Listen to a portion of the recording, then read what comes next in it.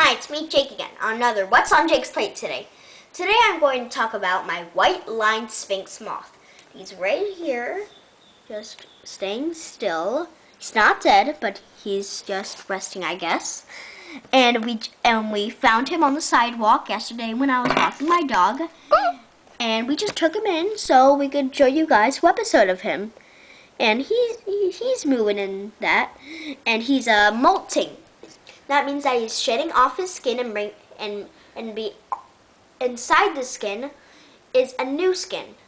So when he takes it off, you're going to see new, fresh skin. And the way he turns into a moth, not a butterfly, but a moth, is he goes underground. And then when he comes back up, he's a moth. And then he waits a little bit for his wings to take off the juices. Then he starts flying, and we put some of these flowers, so when he turns into a moth, he could drink the nectar, and we're gonna release him after today.